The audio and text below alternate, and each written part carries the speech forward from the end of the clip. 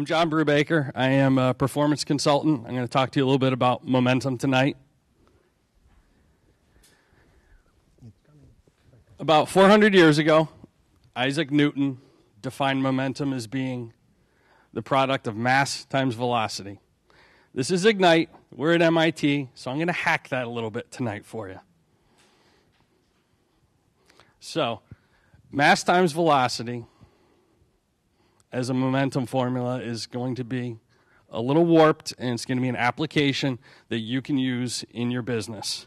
Because I have trouble taking seriously someone who looks like a 17th century version of Fabio. You can see a little bit of a resemblance there. So I define momentum as the manufacturing of positive progress. And the reason that's important is when you make positive progress, it changes the way you look at yourself. So that's what we're going to be talking a little bit about tonight.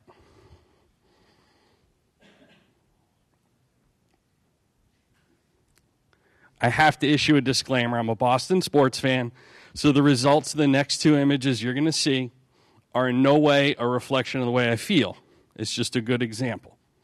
So the example I'm going to give you is from the Super Bowl. New England Patriots versus the Giants. 2nd and 11. You guys all know this one. 2nd and 11. Scores 17-15, fourth quarter. Wes Welker drops what would have iced the game. It would have been a first down. 2 plays later, New York Giants get the football back. They're going the other way. 45-yard pass from Eli Manning to Mario Manningham, which set up the game-winning touchdown that did ice the game. So what we had here is an example of a momentum shift. 2 key plays totaling 12 seconds, just 12 seconds in a 60-minute game, completely changed the outcome. You can do the same thing. You can manufacture momentum in your business. This is the hack right here, okay? The object is you. The impetus on the object is your action. The mass, think of the mass as your business.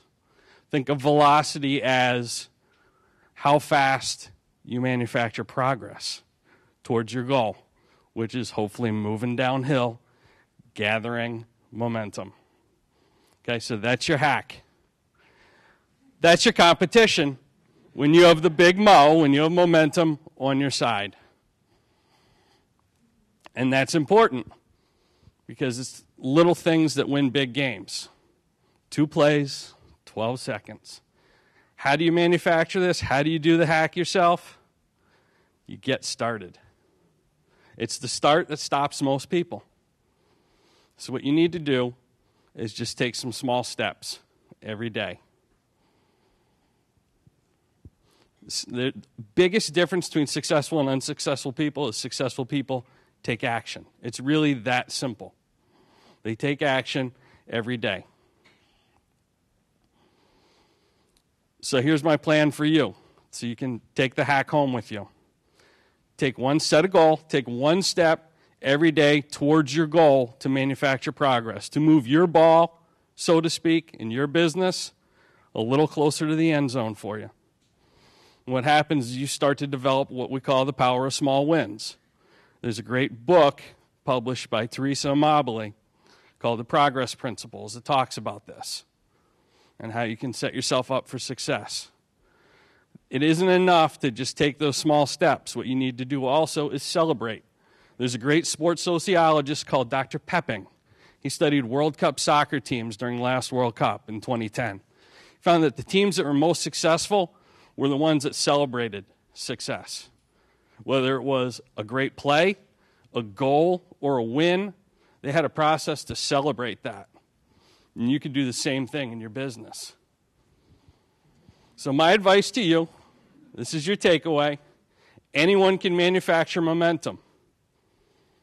All you have to do is think big, start small, and act now. Thank you.